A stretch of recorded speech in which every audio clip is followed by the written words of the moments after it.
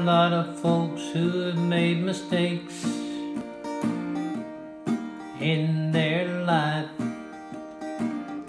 even the same ones, not just once but twice.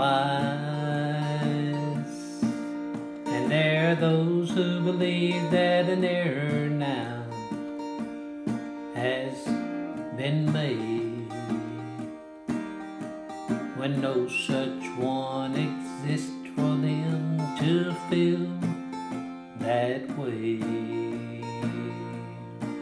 And that seems to be where we are right now, with the Democrats and the president. So what's it all about?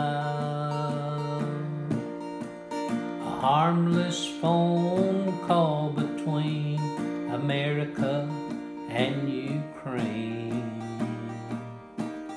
and a whistleblower who had no first-hand knowledge of what even took place.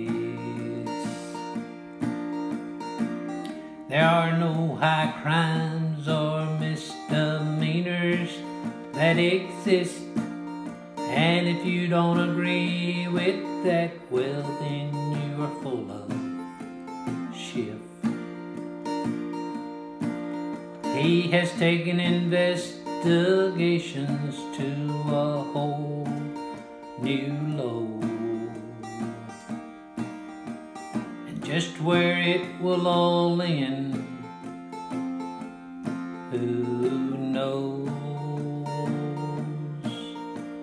Pelosi and her cronies are going along with all of this crap,